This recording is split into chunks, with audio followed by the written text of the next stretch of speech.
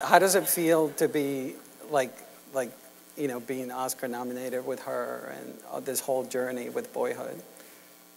It feels a little bit, to be totally honest with you, as I'm listening to you speak, you know, and I watch that thing and everything, but it does feel a little bit like it's not really happening. You know, I can't quite process it. There's never, you often hear, you said it earlier just now about the expression labor of love, and that's an expression that people use, and it never was it more true than on this experience. I remember when Rick asked me to be involved in this. I remember when he asked you, and it seemed like an adventure.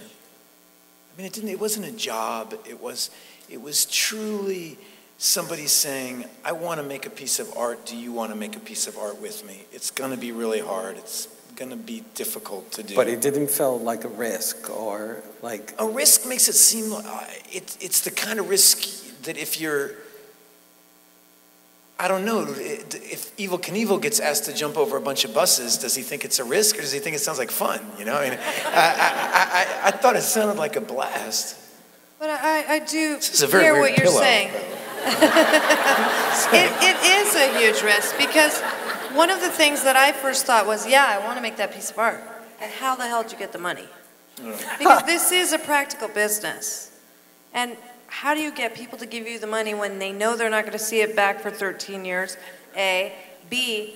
Rick's clear that he's telling this story not in the most obvious way, but he's going to tell a story about human beings.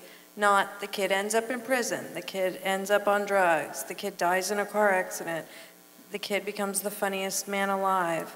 I mean, none of those things. That's the second big risk. The third big risk is none of us had a contract, because you can't in America for longer than 7 years.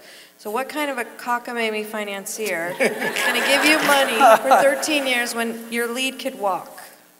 So that's a risk. I mean, there was an inherent risk. I knew it just, I just couldn't believe somehow he'd managed to get the money. Other than that, once he said, yeah, I got the money, all right, forget it.